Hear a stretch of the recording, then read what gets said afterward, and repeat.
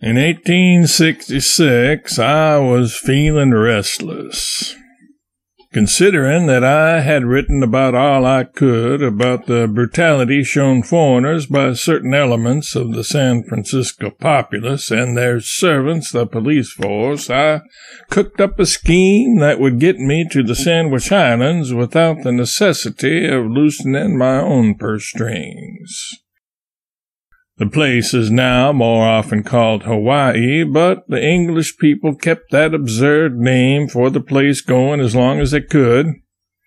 Rightly, that magnificent collection of sea-surrounded mountain tops, the loveliest fleet of islands that lies anchored in any ocean, should be named the Rainbow Islands. But wherever the British can stick a name so that it shall glorify anything pertaining to England, such as the Earl of Sandwich, there they stick it. Anyway, I had an idea that news of the islands would be of interest to the reading public, and so I arranged with the Sacramento Union to send me there and pay my expenses in return for a series of letters about the islands.